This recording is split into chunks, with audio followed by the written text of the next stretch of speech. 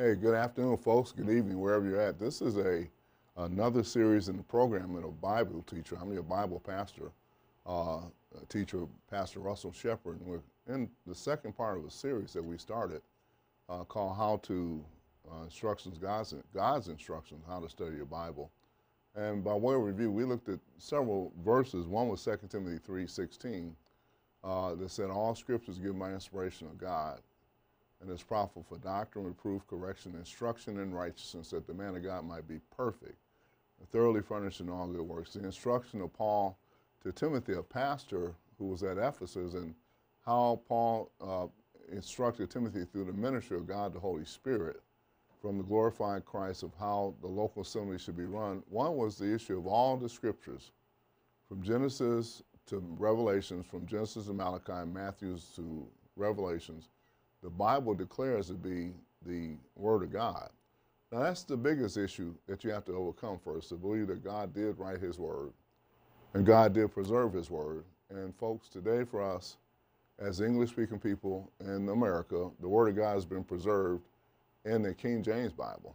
Now, not written in the King James Bible. The doctrine we've studied that of inspiration is how God wrote His Word, and it was written in Koine Greek. But God in His wisdom knew that you and I in 2019, May the 3rd, would be reading English. That's not my native tongue in terms of my ancestors and yours either. The country wasn't formulated with the different immigrants that have come here since the time of its inception. But God Almighty knew we would be here. He's God. There's a verse I was thinking about, I'm teaching on Sunday, where the Lord Jesus Christ is called the Alpha and the Omega, the beginning and the ending. And so He's from the beginning, from creation past, from everlasting to everlasting. Micah says, thou art God.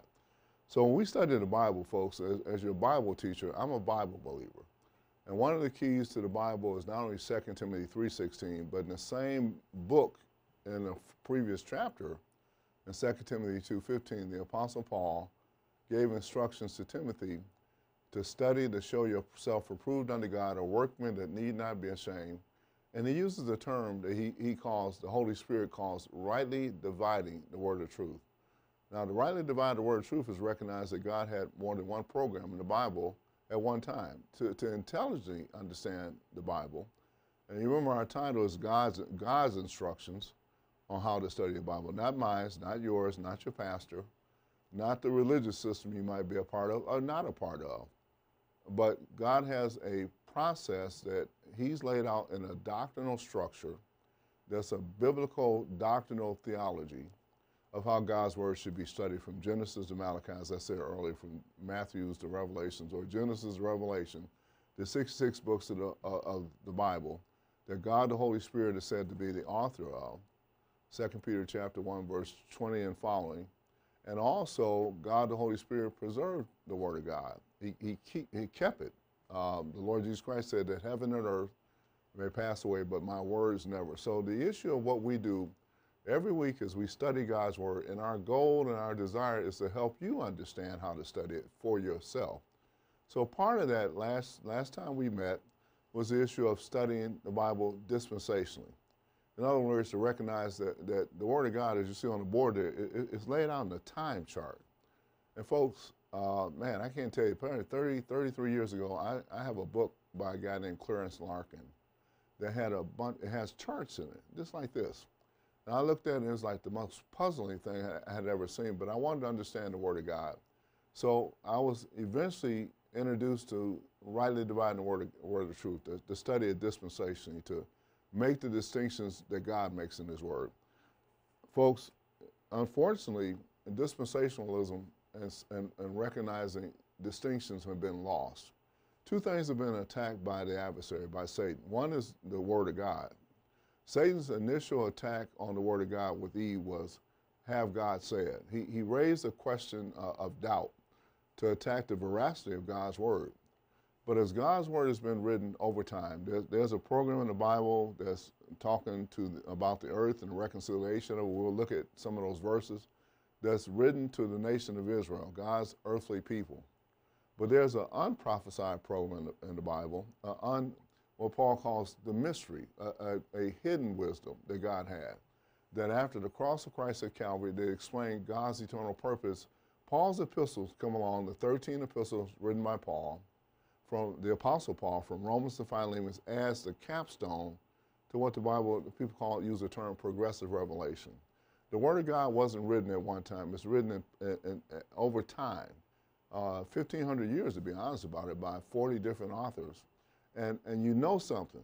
You know something by the continuity of the doctrinal structure in the Word of God that a divine being had to write it. There's things written in the Old Testament, written by Moses to Israel, that are prophetic issues about the course and history of Israel as a nation.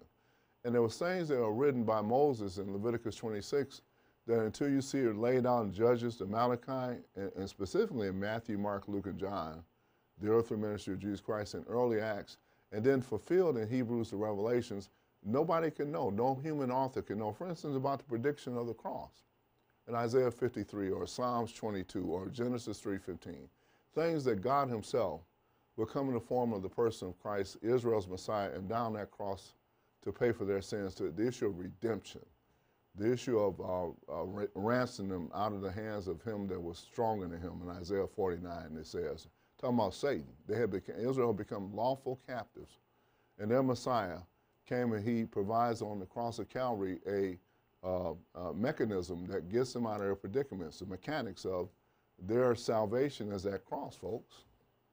Those things are predicted, but until you get to the Apostle Paul and begin to read his epistles, the Lord Jesus Christ from heaven's glory gave Paul a realm of knowledge and information that had been kept secret since the world began. That's what we're going to study today. We're going to see that the words on the page are so simple and clear about understanding that God has two different programs, one for the nation of Israel and one for the church, the body of Christ, which I'm a part of. I am not spiritual Israel, folks. God Almighty set Israel aside for a time and a season. He blinded them in part. So anybody that's saying they're spiritual Israel, they're in violation to the Word of God as it's taught in Romans 9, 10, and 11. Matter of fact, in Ephesians, when we get there, Paul says, I, Paul, the prisoner of Jesus Christ, for you Gentiles. The same person that said that in Ephesians chapter 1 said in Romans chapter 11, verse 25, don't be ignorant of this mystery. I would not have, brethren, that you should be ignorant of this mystery, lest you be wise in your own conceit, that a blindness in part has happened to Israel. Notice what he says, a blindness in part, partial blindness has happened to Israel until the fullness of the Gentiles become in. Folks, the fullness of the Gentiles is the completion of God's secret purpose, the mystery of Christ, that the body of Christ will be formed and will be taken out of here. 1 Thessalonians calls it to be caught up to meet the Lord in the air. And then God's program will transition back to Israel's prophecy program. And the last week on Daniel's calendar is called the 70th week. The last week of years, it's called the tribulation period. Folks, you don't have to be confused about your Bible and understanding it. You can understand it, but it's a way to study it. And that's 2 Timothy 2:15, to rightly divide it. Study to show yourself approved unto God, a workman that need not be ashamed, rightly dividing the word of truth. Now notice this is called the word of truth. It's not called the word of maybe truths or half truths. The Bible declares itself to be the word of truth. And the reason it's the word of truth because the Holy Spirit is called the Spirit of truth in the book of John. And the Lord Jesus Christ, when he's looking at the scriptures that he had written by the Old Testament prophets, he called it God's word. He said, heaven and earth may pass away, but my words never. And then he told the adversary in Matthew chapter 3 that man shall not live by bread alone, but by every word that proceeds out the mouth of God. Now, I know there's people listening to me today in the audience who know and believe that Jesus Christ is God's son. Matter of fact, you know that verse says, for God so loved the world that he gave his only begotten son. And you know the verse that talks about Jesus Christ says in John chapter 8, when he's talking to the religious leaders in Israel, he said, before Abraham was, you know what's the term he uses there? He says, I am. That word I am, that terminology I am comes from Exodus chapter 3, when God is talking to Moses, and Moses asked the question, about the children of Israel, and asking about God's name. He says, you tell them I am that I am have sent thee. And then he says, I am. And Israel understood that term that it was spoken about God Almighty, that God Almighty in the person of Jesus Christ comes and he speaks to his people. That's their Messiah who comes. He's I am. So the Lord Jesus Christ is God in human forms, folks. And if he said in Matthew chapter 3 that man shall not live by bread alone, but by every word that proceeds out the mouth of God, and he lied, then God's a liar. But I'll tell you what, God's not a liar. You are if you don't believe that. And so am I. Paul said, let God be true, Romans chapter 3, and every man a liar.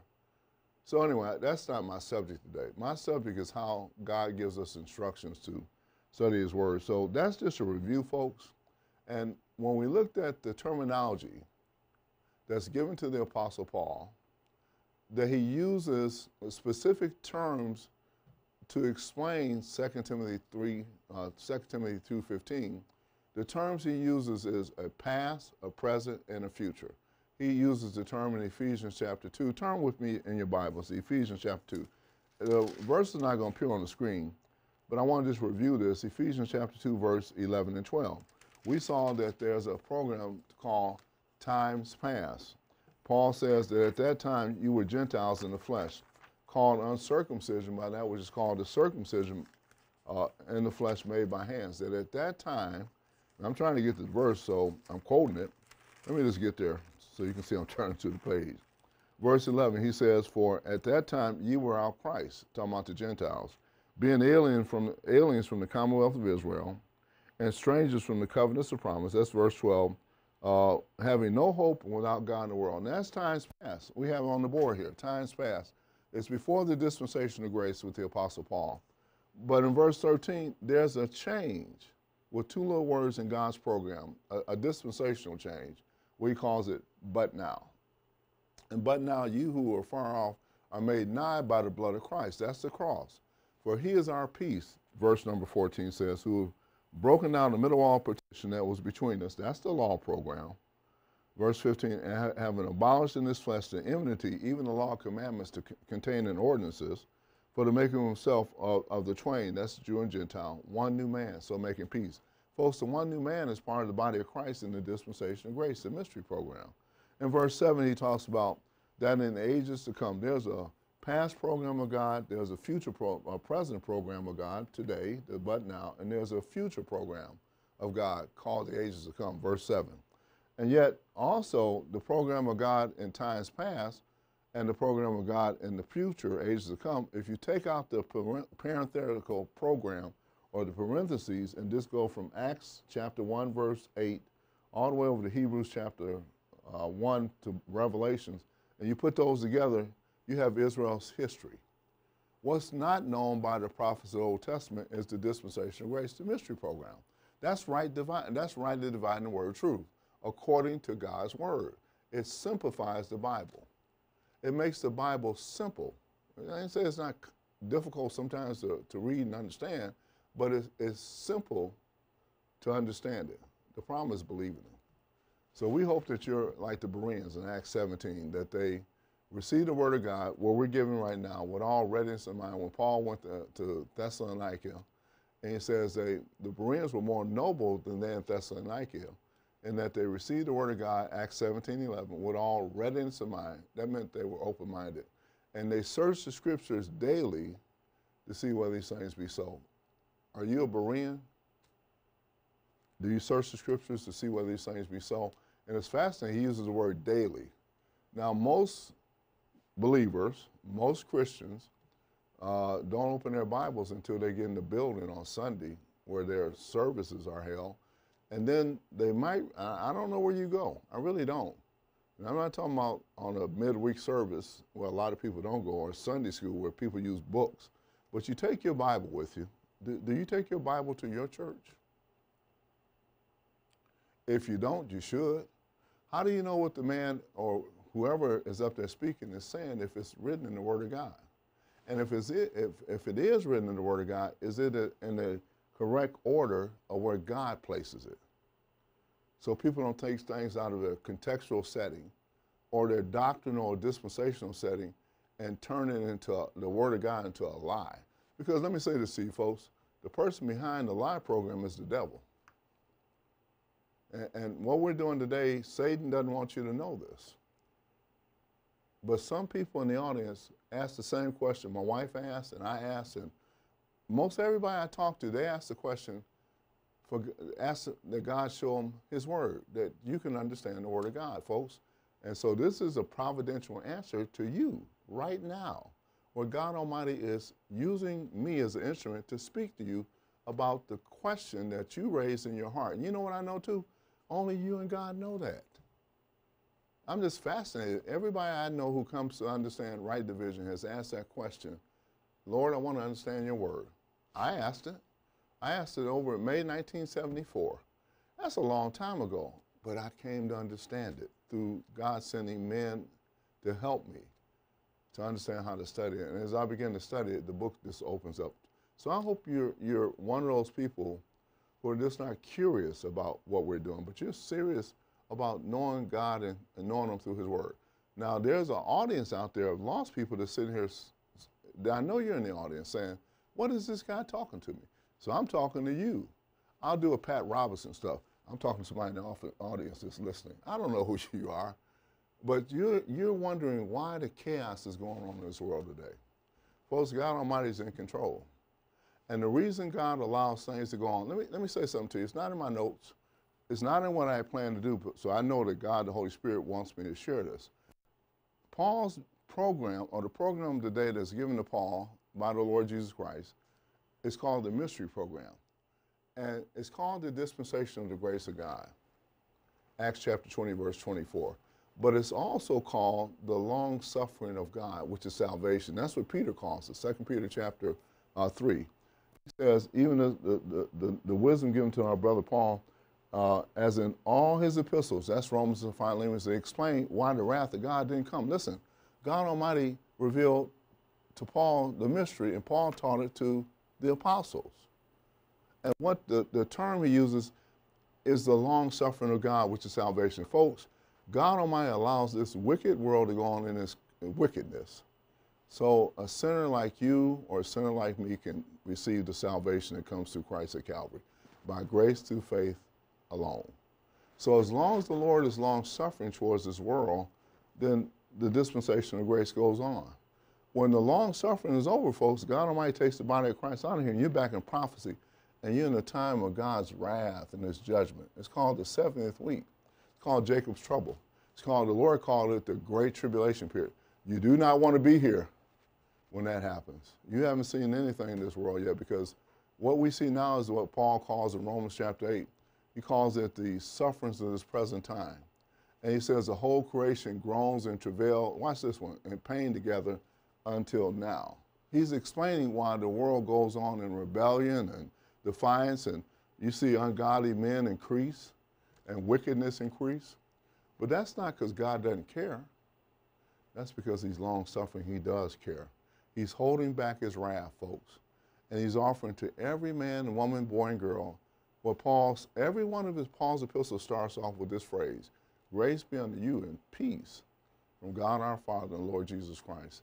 Now, I'm not teaching my lesson, but that's okay, because you need to hear the things that were put on my heart to share with you. So I know it's God working through me, folks.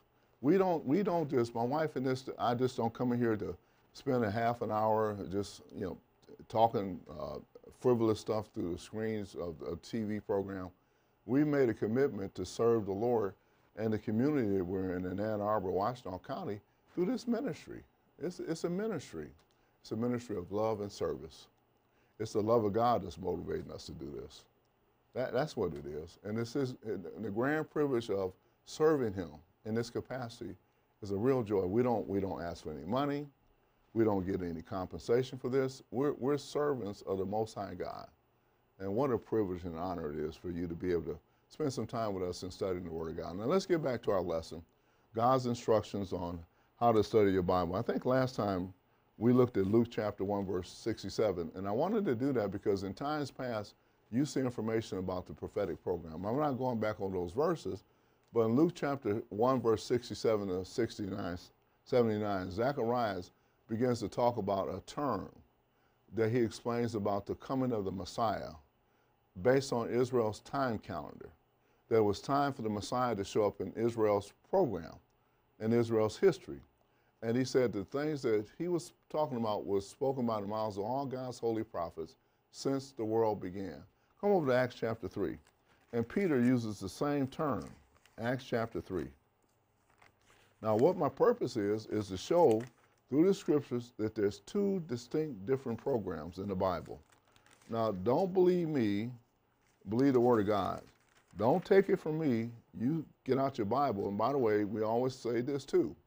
If you watch any of these programs for the half an hour typically we're on, we ask you to do two things. Have a King James Bible and have a piece of paper and a pencil so you can write down these scriptures and go back and study them. And God, the Holy Spirit, just pray and ask God to show you the truth. And I guarantee you he will. In Acts chapter 3, when Peter, after the day of Pentecost, he begins to talk to the nation about this time of repentance and God setting up his kingdom. And he says to the nation of Israel in Acts chapter 3, verse 19. Now, this is to the nation of Israel. By the way, it's fascinating, folks. When Peter says in Acts chapter 3, verse 19, it's recorded in Leviticus 26, verse 40 and 41, that when the nation of Israel confesses their sins before God, they repent. The nation has to have a national repentance for a national salvation. Because at this time, the nation of Israel is not the head of the nations, they're the tail. And they're under what the Lord calls the times of the Gentiles, the Gentile rule over the nation of Israel, God's covenant people. Watch what he says. Repent ye therefore. He's talking to the nation of Israel and be converted. By the way, he's not talking to Gentiles. Peter wouldn't have anything to do with Gentiles at this time. But he's talking to the nation of Israel. This is a second offering to receive the Lord Jesus Christ. John the Baptist started back here, and before the coming of Christ, he told the nation of Israel to repent. And he told them to come confessing their sins. And the Lord picked up that call in Matthew 3. Now here's Peter. And by the way, John the Baptist represented God the Father through the prophets. The Lord Jesus Christ represented God the Son. He was here himself. Now this is the ministry of God the Holy Spirit. And folks, the nation of Israel, I'll just tell you ahead, they're going to reject this call. They're going to reject this call, and there's going to be some wicked things they do to the remnant called the little flock, Peter and the rest of the apostles in the nation of Israel. And when we see Stephen stand up over here, and it's not on the board, they're going to commit the unpardonable sin, folks, in that program. Anyway, that's a whole different story. Verse number 19, repent ye therefore and be converted, that your sins may be blotted out, when the times of refreshing shall come from the presence of the Lord. And he shall send Jesus Christ, which was before preached unto you, whom the heavens, now watch the term, must receive until the times of the restitution of all things, which God has spoken by the mouths of all his holy prophets. What does the next part of that verse say? Since the world began. That's from Genesis all the way over here to Revelations. God had a message that he spoke about the coming kingdom, about the king and his kingdom coming, the establishment of God's authority on earth. That's why the Lord prayed in Matthew 6. He told his disciples to pray, thy kingdom come, thy will be done where? On earth as it is in heaven. Now, honestly, folks, does it look like God's will is being done today on earth? I mean, you can't help but turn on the news at 10 o'clock or 11 o'clock, and the first thing you see is chaos, murders, mayhem. Do you think that's God's kingdom? Well, the Lord talks about ruling with a rod of iron. Now, my producer's telling me I'm out of time, but I want you to see some things in this verse since we're there. Verse 19, Peter tells the nation to repent and they'll be converted. That means they'll go into this kingdom as a new nation. Then he says this, that your sins may be blotted out. Sins may be blotted out. Let me tell you the distinction. The nation of Israel's sins will be blotted out at the second coming of Jesus Christ when they as a nation are born again. The believer today in the dispensation of grace, your sins are blotted out the moment you trust Christ at Calvary. That's different. Today it's an individual salvation. In this program, it's a national salvation. When you're dealing with the nation of Israel and their 12 tribes, that makes up a theocracy. And watch what he says. When the times of refreshing shall come from the presence, notice that, the presence of the Lord. Folks, that word, what he's saying there is the Lord will literally be there. He'll be in their presence. When Jesus Christ comes back, he'll be sitting on a throne in Jerusalem, in the presence of the nations, their Messiah.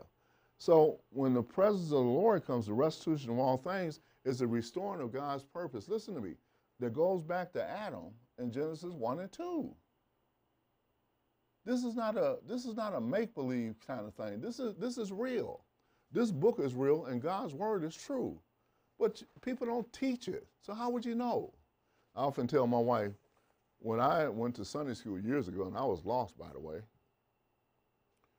they made the Bible seem like a comic book full of stories. And I'm 65 years old. Do you know how much worse it's gotten today? That men scoff at the Word of God. And yet God has left information about His Word, of what His prophetic program is. Watch what He says, verse 21, whom the heavens must receive Jesus Christ unto the restitution of all things, which God has spoken by the mouths of all His holy prophets since the world began. Come on to Acts 7 before we close. Acts 7. Watch what happened when the heavens, it's time for the Lord Jesus Christ to be sent back by God the Father. Acts chapter 7, the end of the passage, verse number 54, talking about Stevens. When they heard this, the Jewish apostate believers, they were cut in their heart and they gasped on him, that's Stevens, with their teeth. But watch what he says, but he being full of the Holy Ghost, looked up steadfastly into heaven and saw the glory of God and Jesus standing on the right hand of God. Stephen gets a vision in the heavens, and the heavens depart. God pulls back that curtain like a scroll, and he can see into the third heaven, and he sees Jesus standing. Now in Acts 2, we didn't show you that, but the Lord is sitting.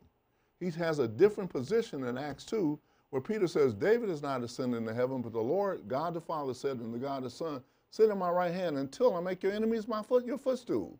And when the Lord stands up, he's coming back to make his enemies his footstool. But folks, it didn't happen.